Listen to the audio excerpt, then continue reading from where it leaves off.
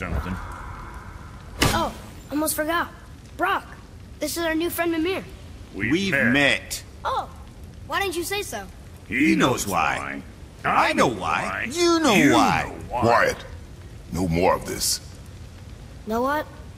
Sorry I brought it up. Can't you and Sindri just patch things up? Whatever happened couldn't be all that bad. You're family.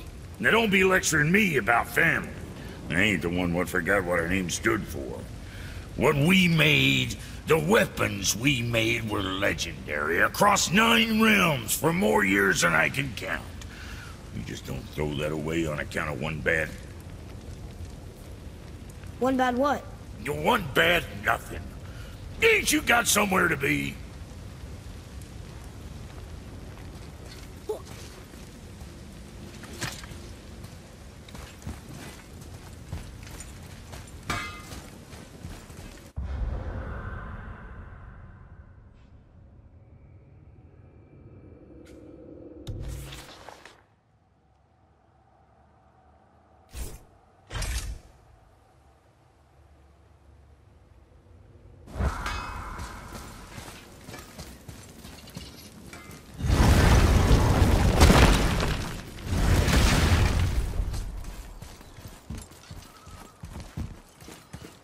So when we get to the boat, we can either look for that special chisel now, or go exploring for a little while.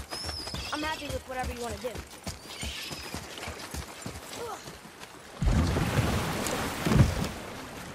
Which way to the chisel? Keep rowing towards the statues of the oarsmen, then thread past between them.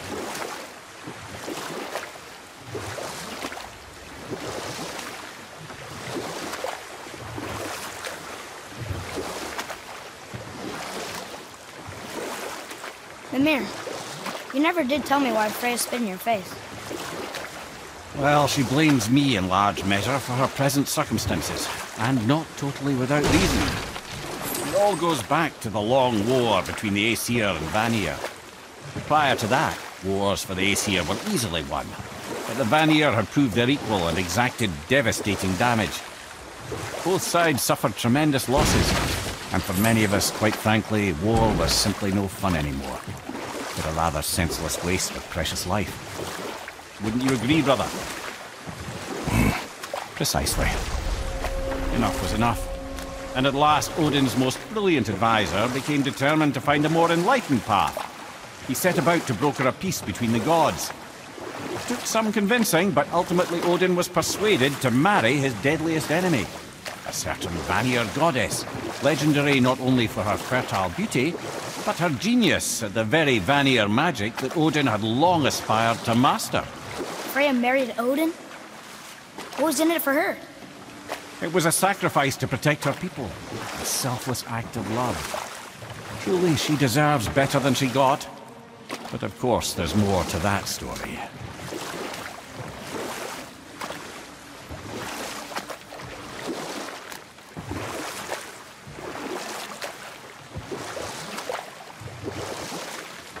Should we dock on this beach?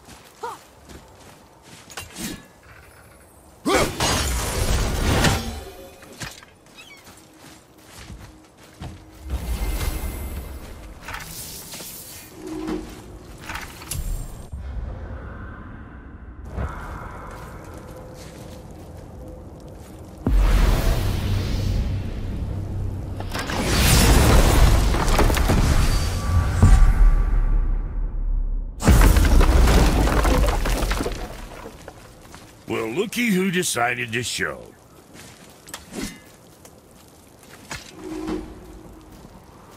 Talk to this here ring. What? I can't hear thoughts from rings, Brock. It's talking to me! It's Andvari! Ha! Knew it. He says he went to the Velnder mines to observe his mistake, but then the Soul Eater attacked, so as he was being ripped apart, he cast a spell that removed his soul and put in this ring. And then he... What about all his stuff? Huh? Andvari had a workshop here with all sorts of posh doodads and ornatory tools, and one beaut of a hammer. You make mention of it still in there? You're upsetting him. Your point? You fellas take Andvari with you and go have a look-see. If you find his hammer, I'll whip up something real nice for you.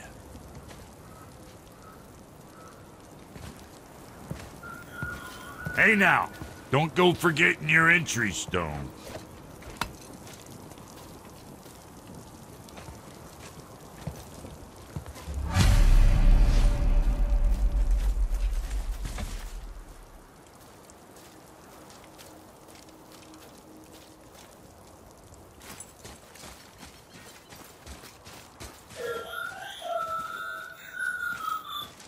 Andvari isn't happy about us taking his stuff. I do not care. I'm not gonna tell him that.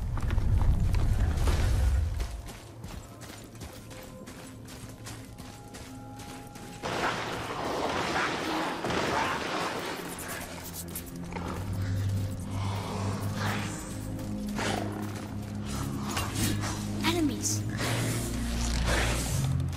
Just give the word. Let me down!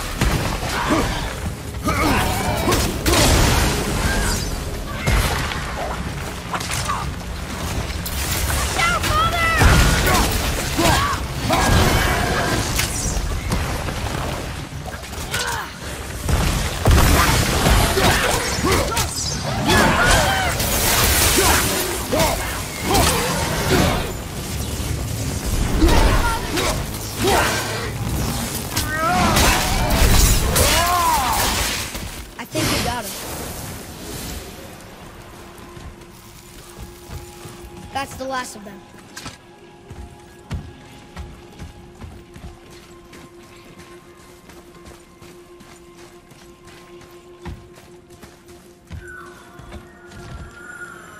Andvari says this dwarf was part of his crew, that he died because of his mistakes. He sounds sad. The ring's grief is of little importance, boy.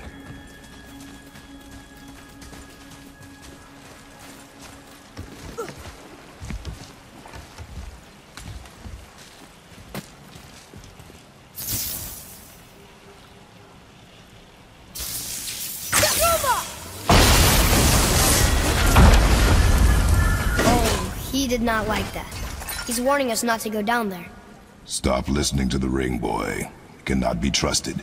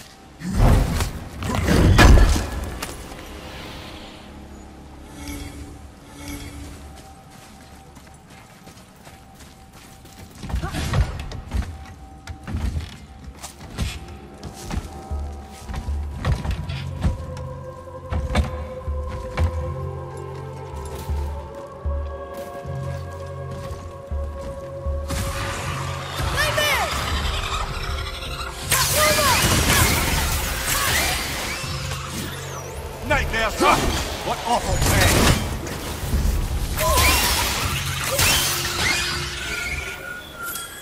Silence that ring boy.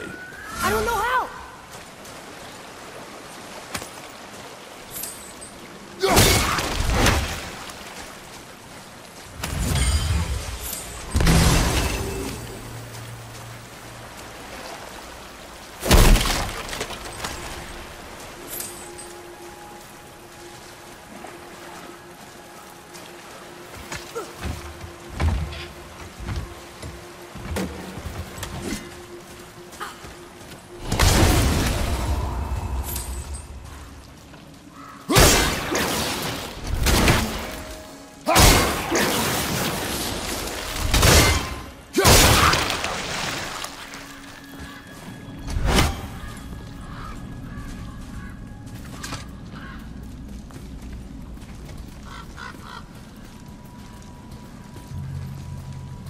A soul eater. And a traveler. Guard up.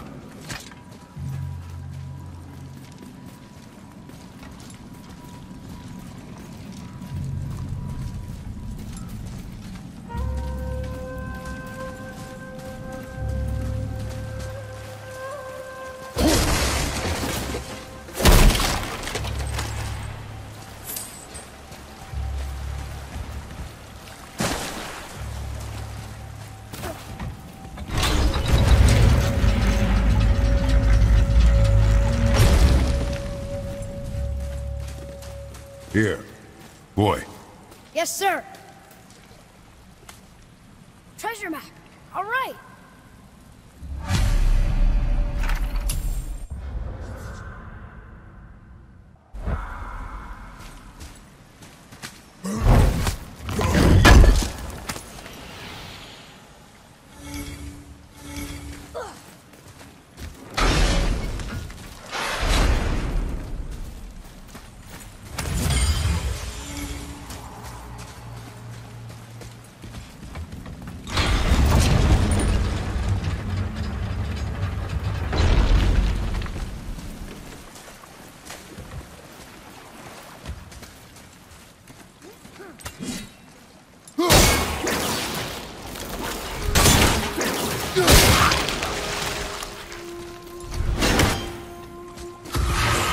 Ready yourself, boy!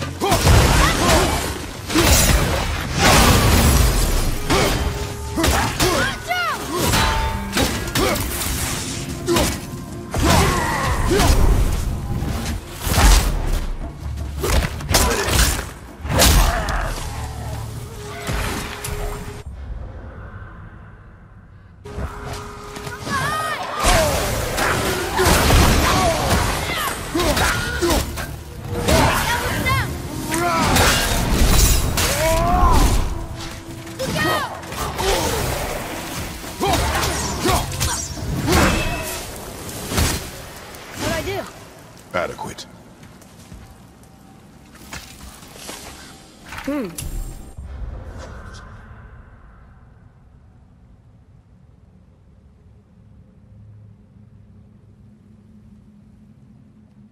dead soul eater. What's a soul eater even doing here? What do you mean it's your fault? Boy, ignore him. It's sort of tough for me to ignore.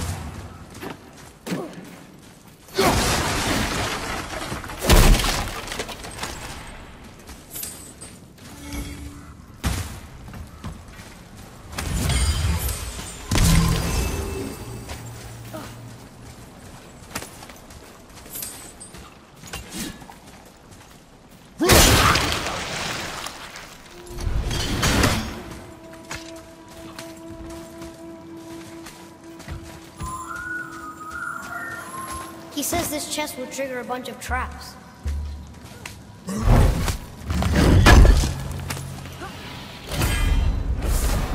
I see no traps. He sounded so sure about it.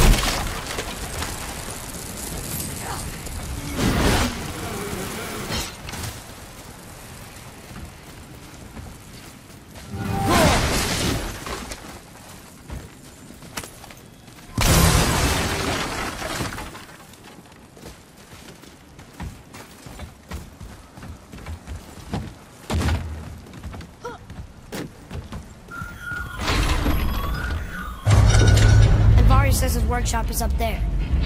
But I know. Don't trust the talking ring.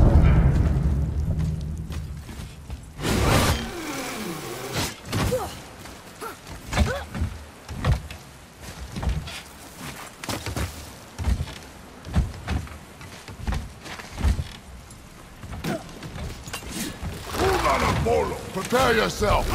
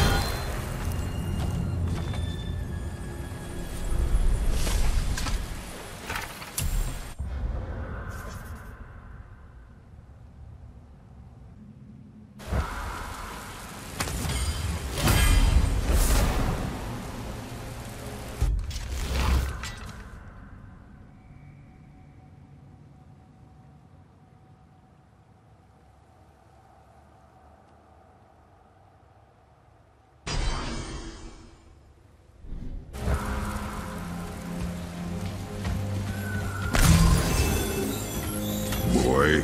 Father, please, just listen. Navari's crew did something bad here.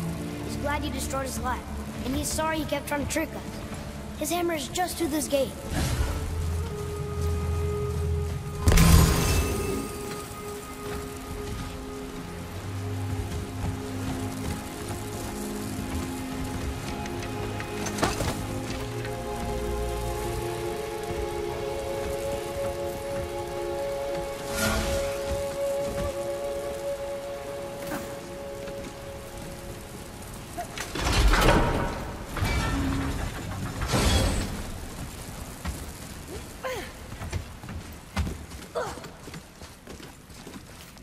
Boy. Sir!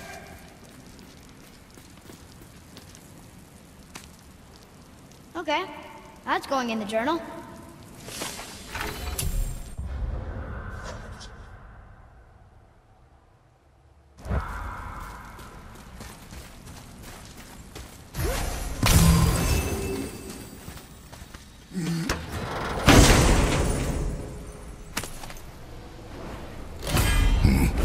This is a fine hammer. Invari says thank you.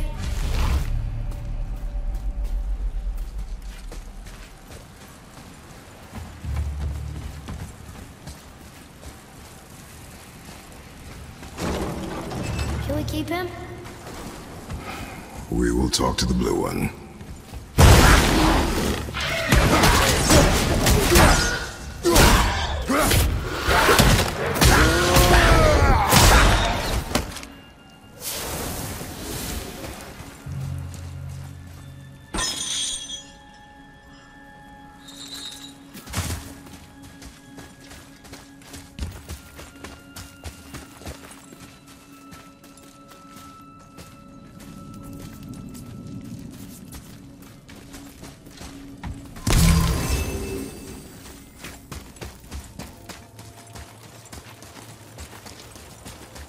You two find that hammer, or you too busy looting every keyhole and cranny? Here, the alchemist's hammer. His spirit is a nuisance. Yeah, Anvari always was an asshole. Hell of an alchemist, though. Hand him over here and I'll melt him down. What? You're going to melt down your friend? A trapped soul's what I need to give your reward some extra oomph. You don't want it? Father, we can't do that. Here, you hold on to him. He's really useful, I promise. Fine. So long as he proves his worth.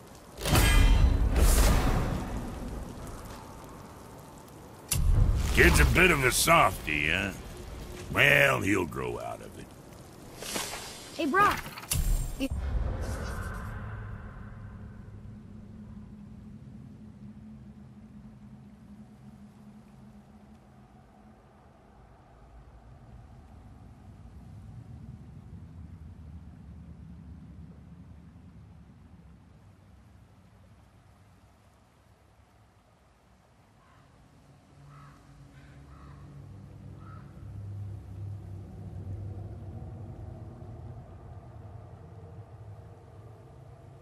found something interesting. Did you now? Well, color me interested.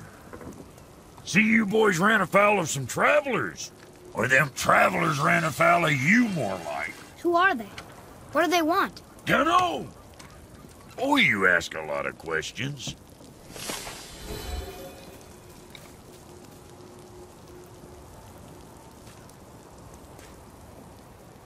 All right, what'd you break?